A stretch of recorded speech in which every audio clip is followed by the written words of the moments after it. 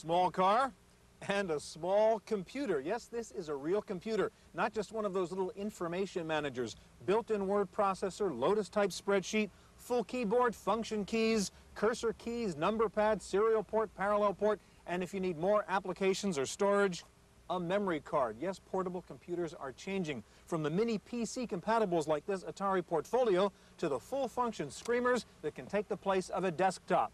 Today, we take a look at the new generation of portable computers on this edition of the Computer Chronicles.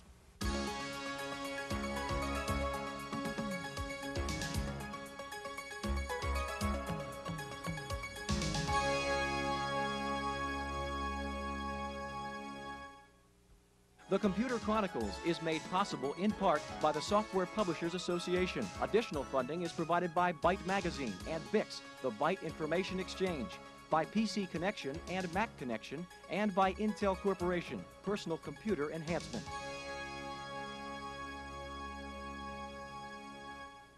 Welcome to the Computer Chronicles. I'm Stuart Chaffee, and this is Gary Kildall. Gary, I know you like gadgets, and I've got a great one for you. This is the new GridPad computer from Grid Systems, and look, my new keyboard.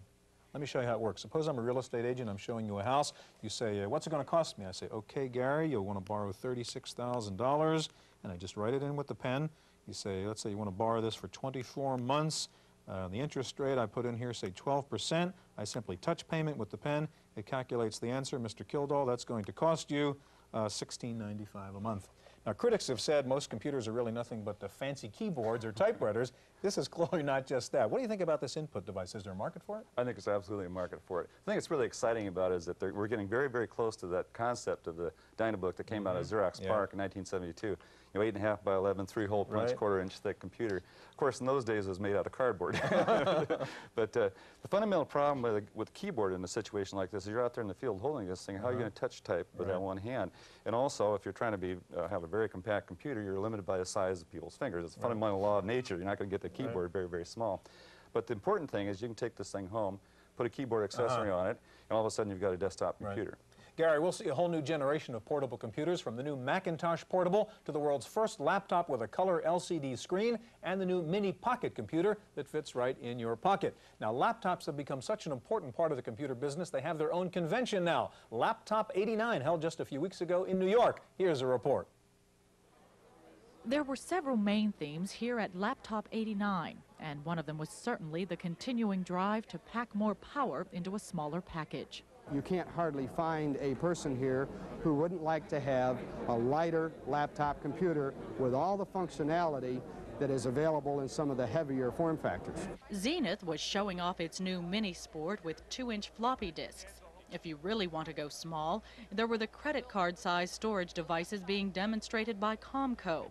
If you want bulk and don't care about size, Future Communications was showing off its portable CD-ROM drive. Another main theme was communications. Touch-based systems demonstrated their new pocket modem with a fax card built in. And Vital Communications was selling a Nest for a laptop that adds not only a modem and a fax card, but also a cellular phone, complete with built-in antenna. Using your new portable as a desktop PC is one excuse for buying a high-end computer. Compaq was showing off its desktop cradle for the 386 LT. You can also use the cradle to charge the removable batteries. 3 hours of charging gets you 3 hours of use. Compaq is particularly proud of its battery technology. What we have seen with like the Compaq SLT 286 is that we can run a VGA display along with a 40 megabyte hard disk and a 286 processor and still have over 3 hours of battery capacity. Epson was also pitching its Equity LT as a desktop substitute, showing the removable LCD screen, which lets you hook up the Equity to a desktop color monitor. As usual, screen readability was a major topic at Laptop 89, and one of the best solutions around was this add-on from Skisoft, which solves the problem by letting you increase the size of the characters until they are readable, regardless of the lighting conditions. For the Computer Chronicles, I'm Maria Gabriel.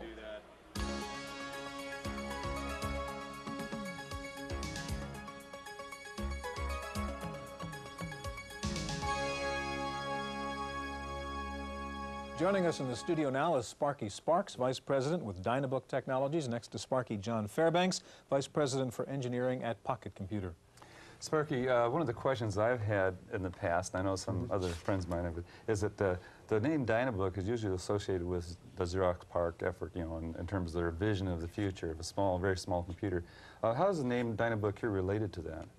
Well, we actually borrowed the name, I guess you will, from Alan Kay, because even though it is a desktop computer that's portable, we have the same vision of what it can become and will become in the future. I see, okay. Well, we'll be able to look at the machine in a little more detail and talk about that vision. And one of the things that John has now is a computer called the Pocket. And where is it anyway?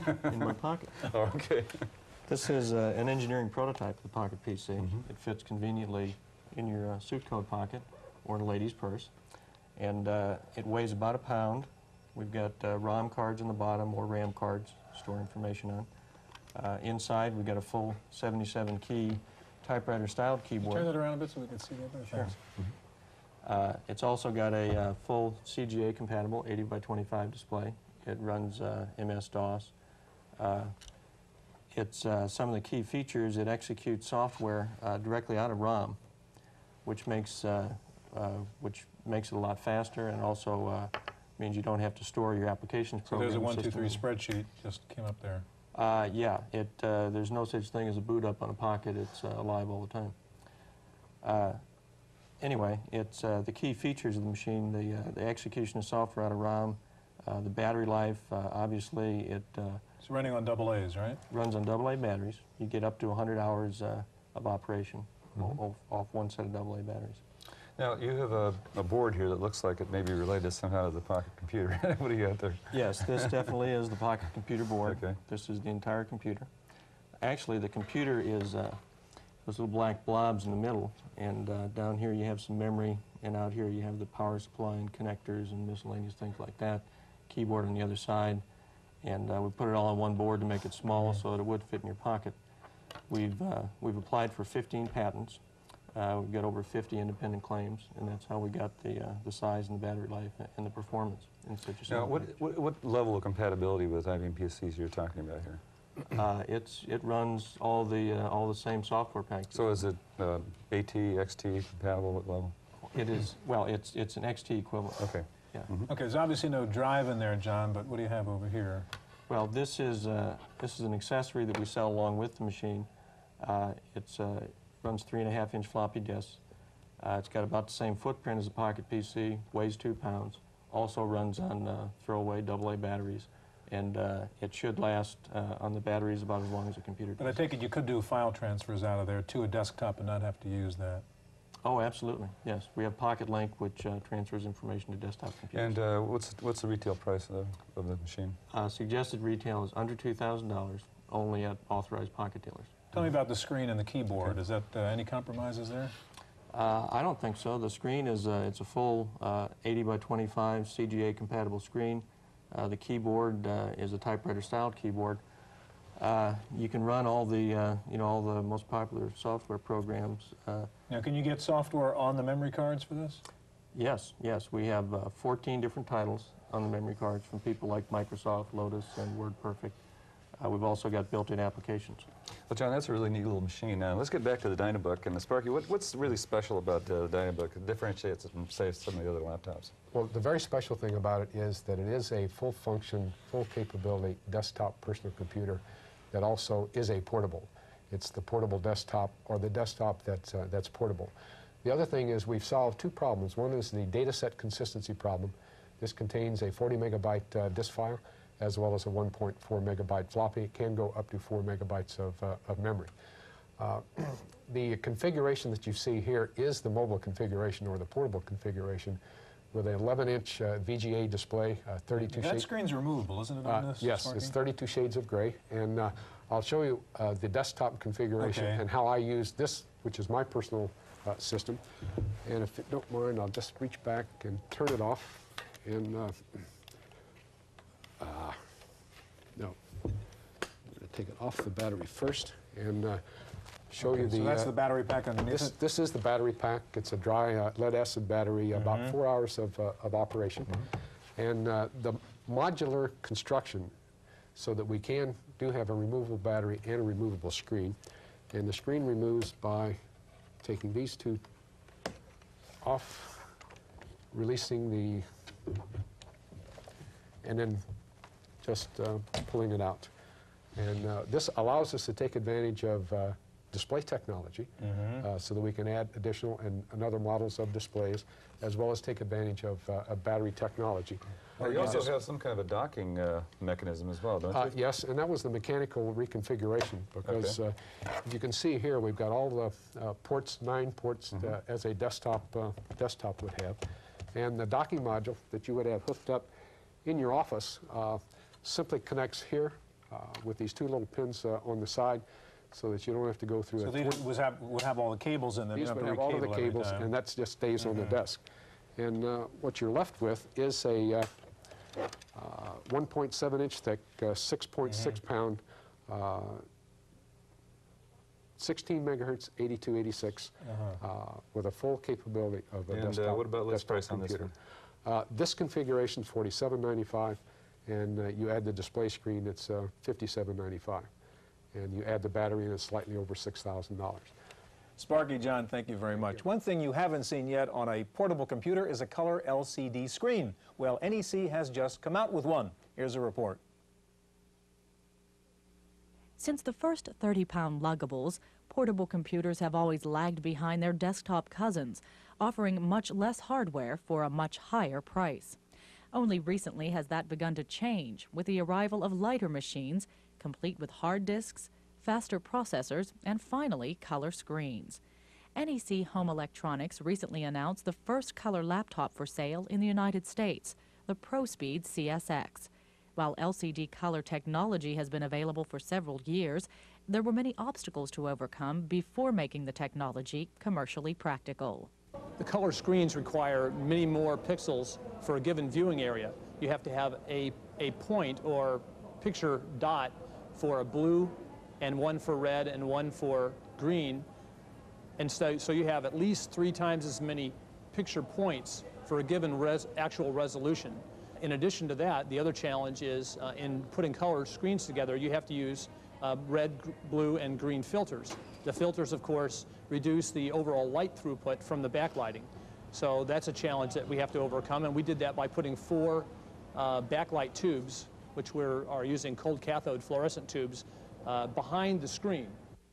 To the traveler who never leaves home without a computer, the LCD color screen now makes it possible to duplicate the features of an office machine on the road. But there's a price to pay.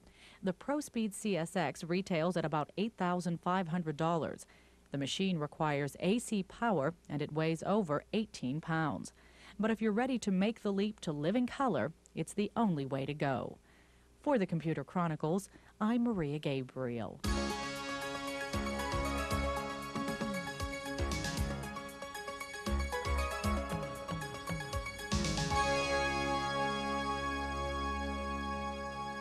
With us in the studio now is Jeffrey Fredericks, product manager with Toshiba. Next to Jeffrey, Bob Lawton, product manager with IBM. Gary? Stuart, it seems like we're moving up scale here. That's for sure. Nothing else in weight, at least. We started out with a little pocket computer, and then went to, of course, a battery-powered laptop. And now we're talking about portables, right? And these need to be connected to AC power to operate. Jeff, the 3200 SX, can you tell us the difference between that and the 5200? I think most people have seen the 5200. But Sure. The T3200 SX utilizes 16 megahertz 8386 SX microprocessor. That allows us access to the 32-bit software application platforms, but without the cost. The cost more comparable with a 286 machine. The T5200 uses a 20 megahertz 8386 microprocessor, has the 82385 RAM cache, so it's a considerably quicker machine. There are some other little differences. The 5200 has a detachable screen, whereas the T3200 SX has more ports on it and a little bit more internal expandability than the 5200.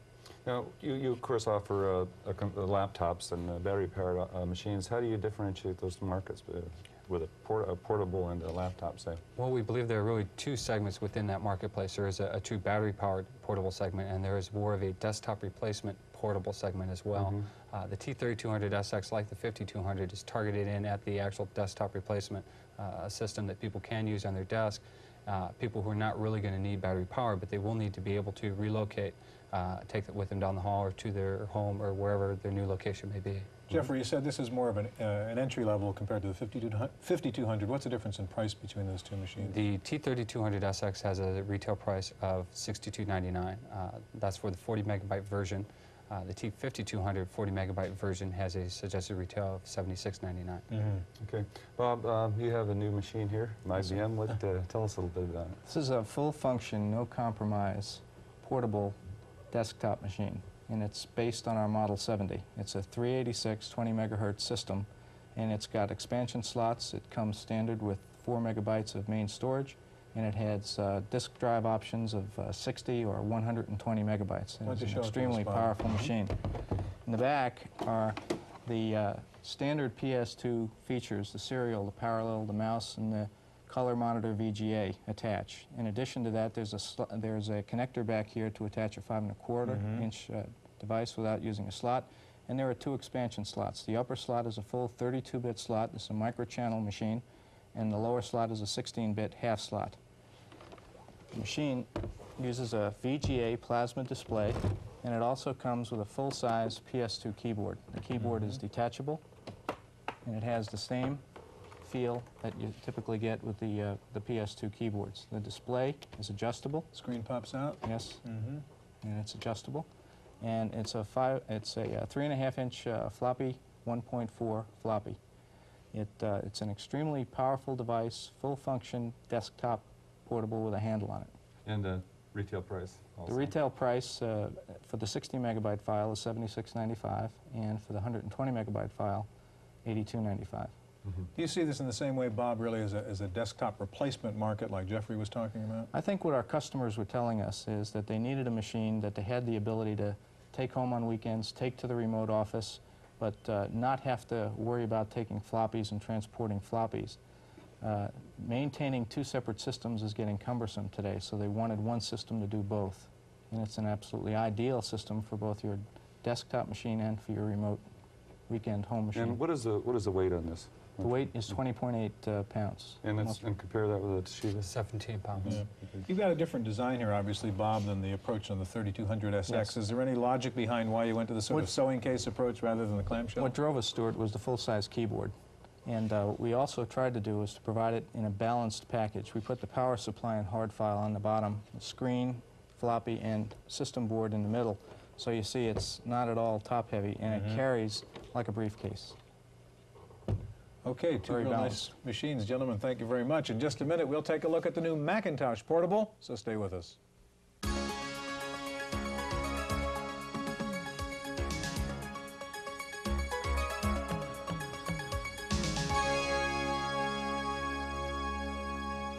Joining us in the studio now, Mark Epley, Chairman and CEO of Traveling Software. Mark, it's inevitable that the Macintosh is going to come out as a battery-powered machine, which you have here, obviously. Can you tell us a little bit about the machine itself? Well, it's the first machine to come out with an active matrix display. It's the most stunning display on any portable on the market today. Yeah, what's the advantage of that? It's very high resolution, and you can have animation. Okay. And you basically got a transistor behind each pixel, right? So the thing is quick. So this is one solid-state screen with thousands and thousands of transistors.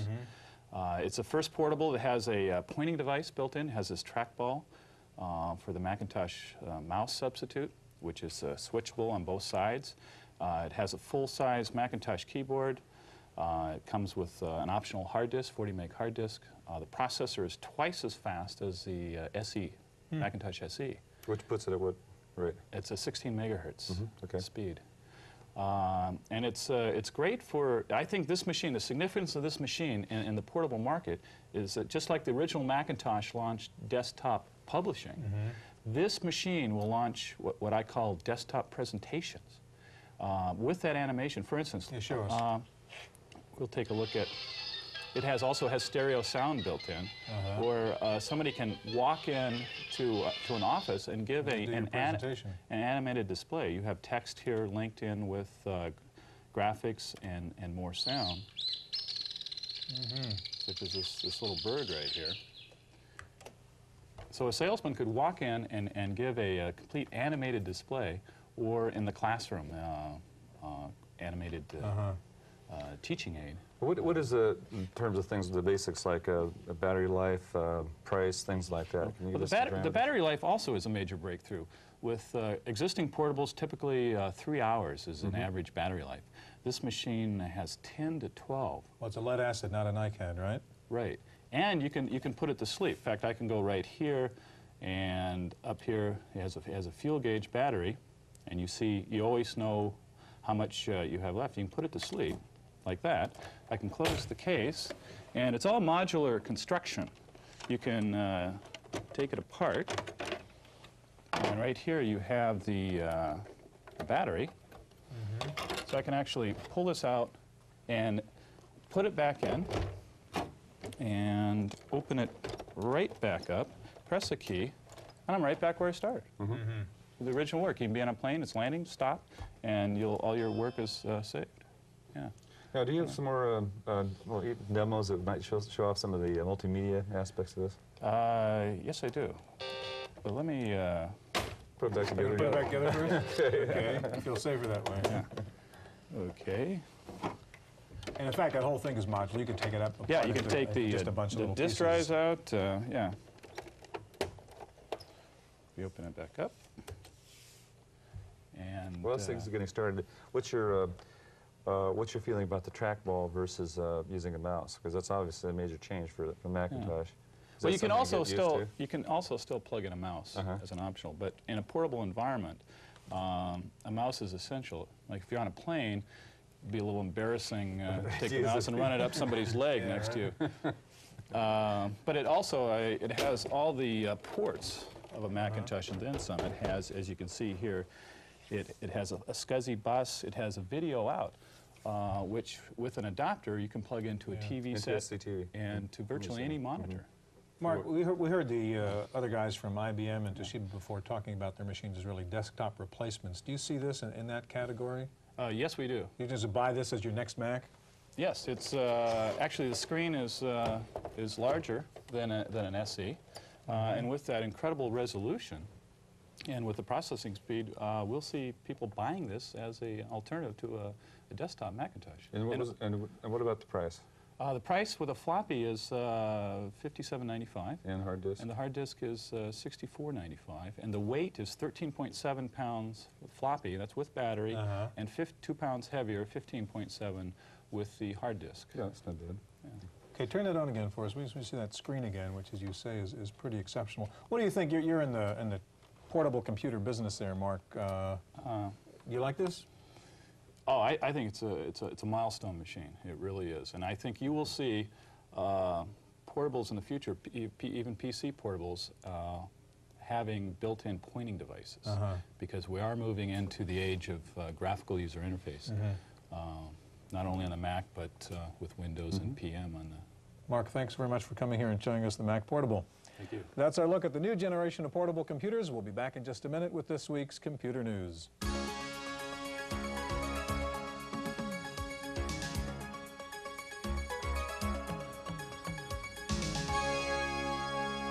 In the random access file this week, IBM and Motorola have announced a joint venture to develop a handheld computer that can communicate with a host computer without using the telephone.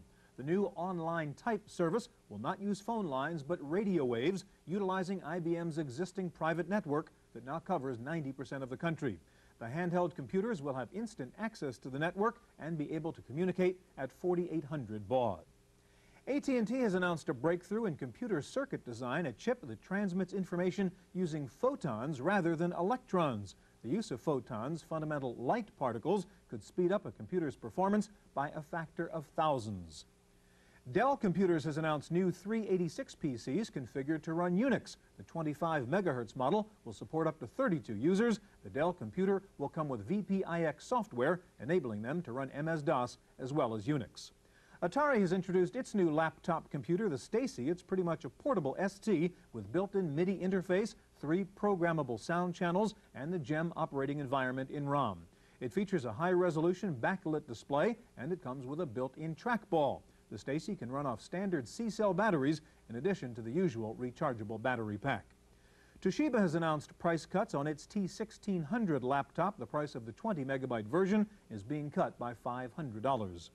This week, Dr. John answers a question from a viewer who wants to know what can be done about monitor flicker when scrolling text. The flickering that you see is caused by the slow speed of the display circuitry. This is the same circuitry that causes snow in some cases as well.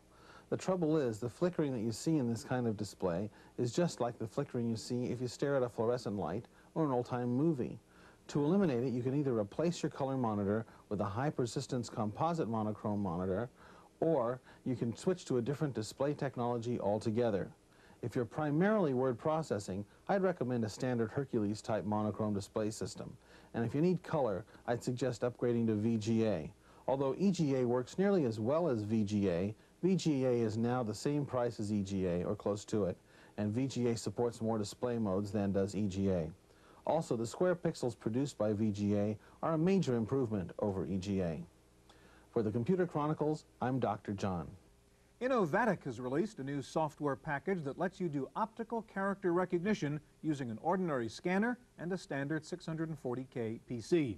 The system is called ReadStar Express, and it recognizes type as small as 6 points. It sells for $995. Taking a look at this week's best-selling software titles for the Macintosh, Mac Connection reports that Macintax again leads the list, followed by Adobe Type Manager, Quicken, and Tops. ThinkC from Symantec moves up to number 5. Rounding out the top 10, 2 more Symantec titles, the Sum2 Utilities and SAM, an antivirus program, also Type-Align for Adobe Type Manager, Microsoft Word, and 5th generation's Pyro. Mitch Caper's new company, On Technology, has finally released its first product, a file search desk accessory for the Mac called On Location. It ships next month, price $129. Finally, another online miracle last week. A father and son who had lost contact and hadn't seen each other in 29 years found each other on CompuServe's EasyPlex. After a quick phone call to confirm that they really were father and son, the son flew to Tucson for a tearful in-person reunion. That's it for this week's Chronicles. We'll see you next week. The Computer Chronicles is made possible in part by the Software Publishers Association, which reminds you that software is produced by people whose income is derived from legitimate software sales. Software piracy is a federal offense. When a few people steal software, everyone loses. Additional funding is provided by Byte Magazine and Bix, the Byte Information Exchange, by PC Connection and Mac Connection, and by Intel Corporation, Personal Computer Enhancement. For a transcript of this week's Computer Chronicles, send $4 to PTV Publications, Post Office Box 701, Kent, Ohio 44240. Please indicate program date.